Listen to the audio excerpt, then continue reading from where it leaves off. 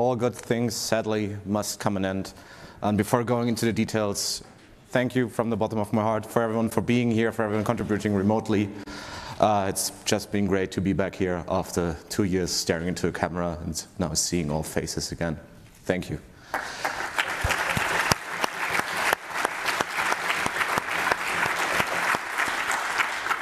So now, PC hat on, I would like to say goodbye on behalf of the whole program committee. And therefore, first of all, thank you and a very big round of applause to all presenters and submitters who made this conference possible.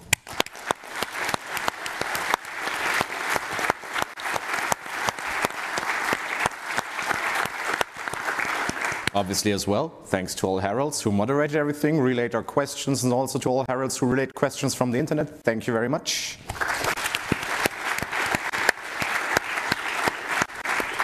I think before my next presentation I will add a warning, attention, it's going to be sport now, so you can get used to clapping. If you want to help with the heralds in the future, please feel free to reach out to Sebastian or me.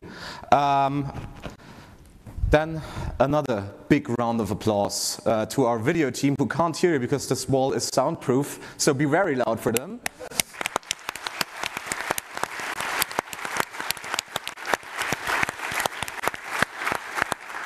And somehow they started to design their own logos, which I don't know how to feel about yet, but yeah. Day one recordings are already on YouTube and the rest will follow soon, so feel free to rewatch talks you liked or watch the talks you missed. So for the video setup, what changed? Obviously, we moved from our virtual office in Berlin to Hamburg, who would have thought. We now have 7 people dedicated to running the video stream, both on-site and remote, which is quite the increase from the operations we had when running the virtual DENOG. There we were also roughly 7 people, but for running the whole conference. We also need some more people because the setup got more complex. I have 2 new moving friends in the 4th row, which are PTZ cameras, which can move around and follow me as I walk over here and back. And the issue with that is that this requires dedicated staff, and someone who I didn't brief had to follow me right now. So thank you for following me. I'm getting a thumbs up. Oh no, it's not a thumbs up.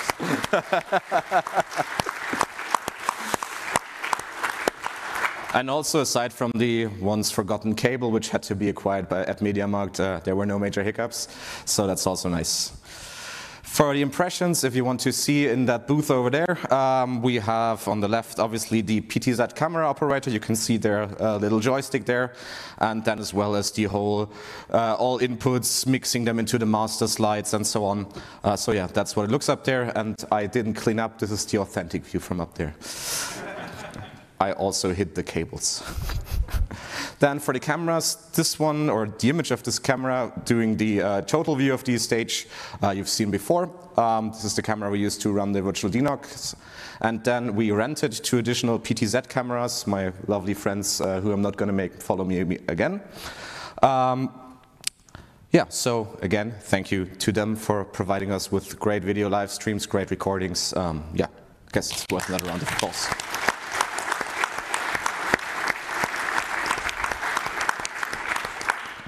With that also, thank you to the program committee, Florian, Kai, Richie, Sebastian, Stefan, Theo, Tim and Wolfgang for selecting all the talks, for taking the time to rate all of them. Actually, after, oh yeah, well, give them a round of applause first.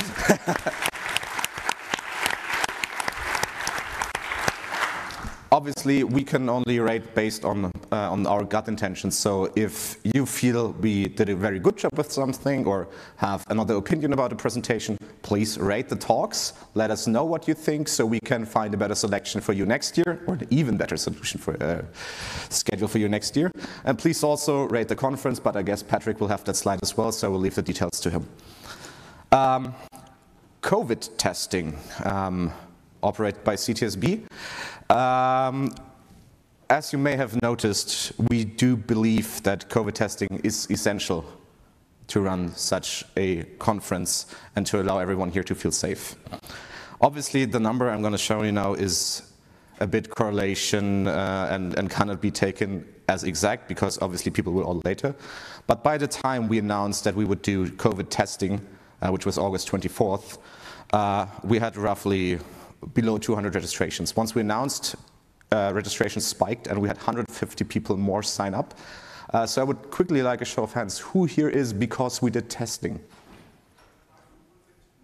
That's quite a few. So I'm happy that you decided to join us and hope you felt safe. But anyway, these numbers contradict very much the trends we had from registrations for previous events. Obviously, data privacy with medical data is a very high priority. And so if someone would have tested positive, we wouldn't have known. We only get informed about the negative tests, and therefore we can't sadly provide you exact numbers about the amount of positive tests. We can tell you there were some, but I don't have the number myself. Also, speaking about privacy and delivering results about tests, email, as some of you may have experienced, especially when running gray listing, which basically delays an email by 30 minutes, is not the most ideal way to inform someone about timely results. So if you have any better approaches for the future, feel free to reach out to us. Just throwing them on a website didn't feel like the best thing to do regarding data privacy. So if you have a great idea, feel free to reach out. Also, when you are ordering tickets for DENOG, in this case, but also for other things like workshop registrations and so on, please, if your back office is booking your tickets, make sure to inform them to actually set the attendee mail correctly to you directly so we can reach you and not frontdesk@company.com. So yeah, thank you all for your patience and the very great participation in the COVID testing, obviously also in the drill we had to do yesterday. With that, I'd like to give you some impressions about the way of a COVID test. So you've all had your morning welcome with that nice cotton swab, and eventually, and this is my result, and you will see my medical data in the future, just for sake of privacy. So once the result is collected, it is labeled and barcoded, and then sent to our lab. It's not in the tent. The lab then scans the vial, and it is correctly input with all your attendee data, or well, the required attendee data to link it back to you into the testing system. Then this lateral flow analysis strip with all these nice printed circuits is inserted into the testing machine. It requires roughly 3 minutes to heat up to be at the optimal temperature for the best results. Then, once it has had its time to heat up, you are asked to apply your sample, and the machine will start testing. The first test takes about 5 minutes. It's still a lateral flow test like you would have with those 1 or 2 red stripes, hopefully 1. But obviously it's way more detailed when done electronically and can actually be quantified and not only qualified.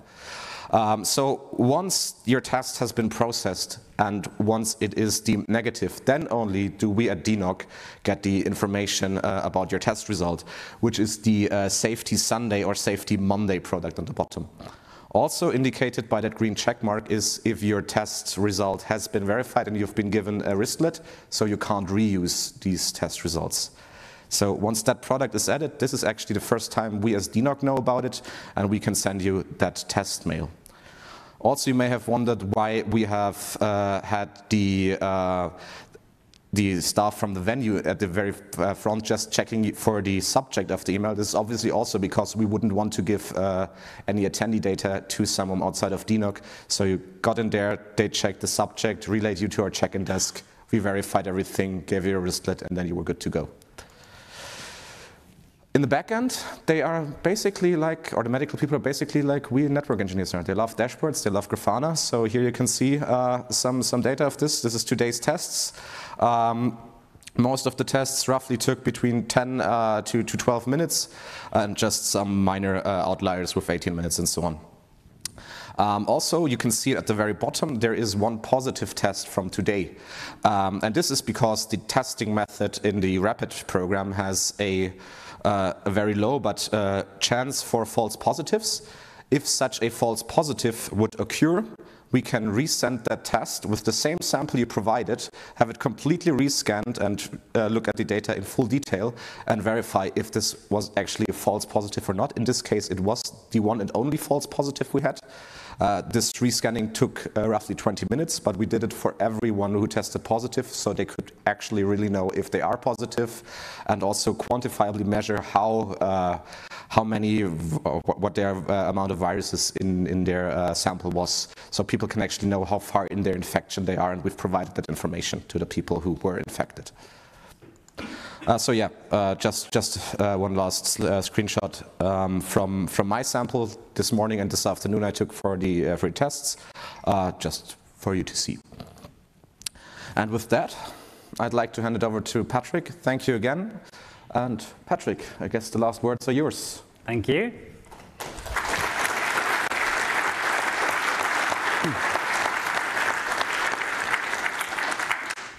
So, from the bottom of the heart of all of the organization that was working here, I would like to say thank you to all of you. Like Moritz, I've been staring at black cameras and dark backgrounds for 3 years now. This is way more entertaining and way more fun. To see you, to talk to all of you, this was good. I hope we can continue doing this again. So a couple of facts, as I said, nothing has changed. We were sold out on day one. We're still sold out. We're about 350 people on site. We had more than 250 remote. I'm hoping I'm not contradicting your data here, but last I checked, we had about 800 and a bit more COVID tests run over the whole time. The duplications counted to that as well. You're people doing something really badly wrong with the internet we provide you. We have 100 gig of internet up and down. Just to clarify, we will have that again next time. You're supposed to use it. And it's gigabyte, it's not megabyte. Bit, sorry, but bit. Here you can see the distance I have. But, so, next time we'll try that again. We'll provide the same quality, we'll provide the same service. Looking at Wi-Fi, we had about 755 clients on 12 access points. And just to look at it, the distribution is very interesting. If you look at the left side, the devices that were actually logged in, you can see a good spread around everything that we're seeing in the industry. If you look on the right side, I think the positive one is we're above 50% for IPv6. That seems to be a good thing.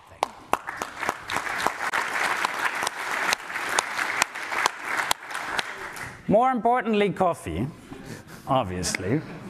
And we've all been through that for the last years. We had 945 coffees given out, and that's a perspective question. When I asked the barista, he was very happy, and his statement was, that is way above average. My statement was, that's less than 3 coffees per person. I've had that today. What went wrong there? So industry, I think there is a difference in that, and above 95 liters of milk, which apparently people put in their coffee for several reasons. Attendee shirts. Here we go. So for those who haven't seen that yet, fitted shirts have arrived. They're waiting for you for pickup downstairs. Unfortunately, express delivery at 9 a.m. in the morning doesn't mean it actually is there at 9 a.m. in the morning if you send it with the wrong service. So I think we're 4 or 5 days behind that 9 a.m. We can certainly conclude there is no hope anymore for today. We will ship them to you. I'm looking forward to that exercise again. We've done it for the last years. I'm very happy we get to do that again.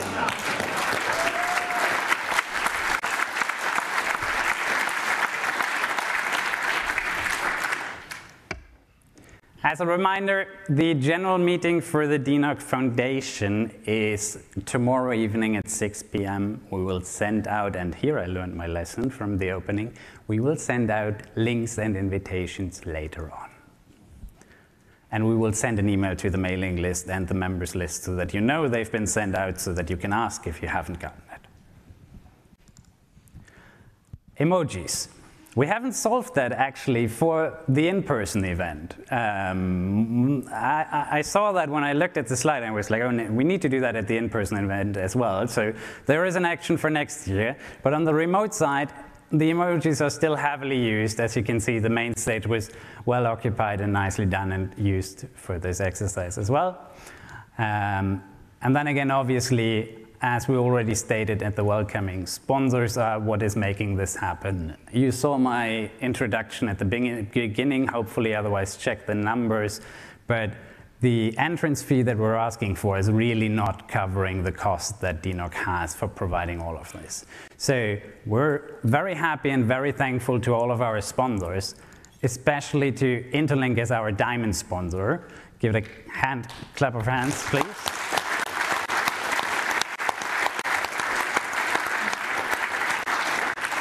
And as Moritz said, it's sport, so we'll do that a bit. Our social sponsor, IPHH, our lunch sponsor, Flex Optics, our safety sponsor, LWL.com, our lanyard sponsors, Thomas Krenn, and our coffee sponsor, Arista.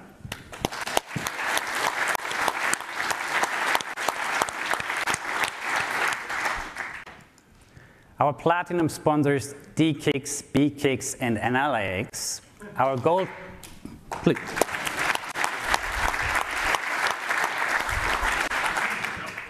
Our gold sponsors, Alita, Open Gear, Core Backbone, and Flex Optics.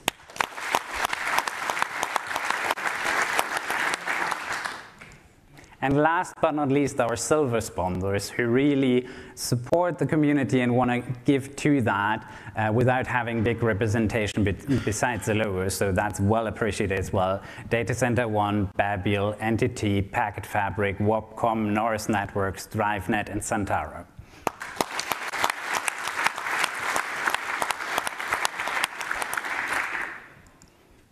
And also, even though you haven't used it, our connectivity sponsors, Deutsche Telekom and Addix for the Wi-Fi.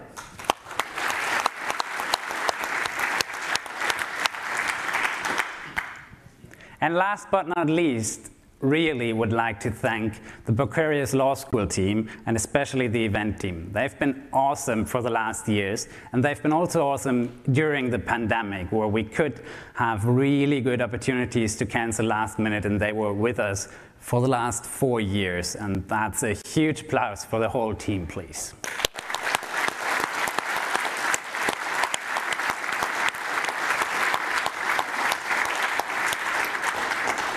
We had that conversation earlier today. We won't be back, unfortunately, next year because Hamburg wasn't on the list, but I'm sure we will be back with a conference or something else. So looking forward to that. Thanks to the whole Orga team who made this happen. Florian Hippler, Kai Rechtin, Moritz Frenzel, Sebastian Becker, Stefan Funke, Theo Voss, Tim Klefers, Fiona Weber, Anita Meyer.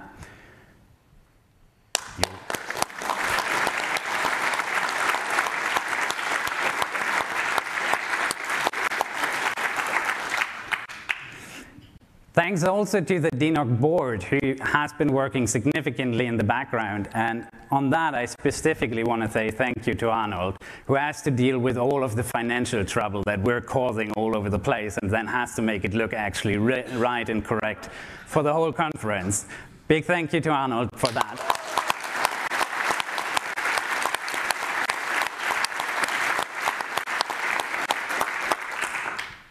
Thank you to all of the angels. This was the first time that we ran an angel system at this conference, and I think it was really, really helpful to all of us.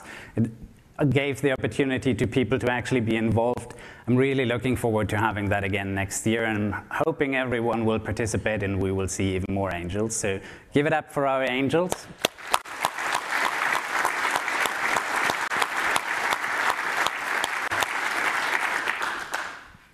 Thank you again to the DENOG video team. They do an awesome job.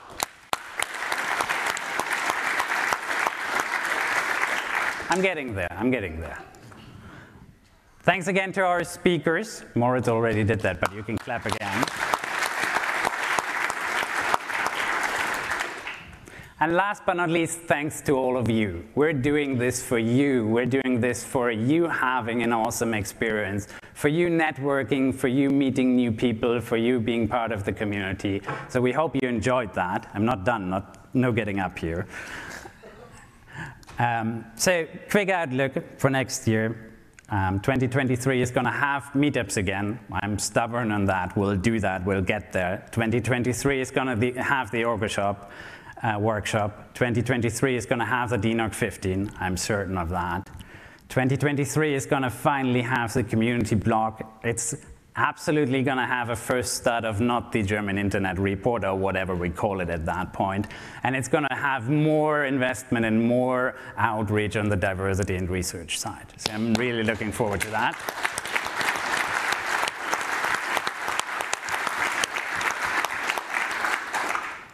And then the reason why you're all still sitting here and have to listen to me. I kind of get that. The DENOG14 City 2023. For those of you who don't know, we have a three-phase process. At the first round, people can offer new cities and volunteer cities that we should look into. Then we have a selection phase where the members vote on the best 5 cities, and then out of the best 5 cities, we vote for the city that we're going to go to next year. What you can see is that we had Munich on 2nd, Frankfurt on 3rd, Cologne on 4th, and Düsseldorf on 5, which at the end brings us to Berlin for next year.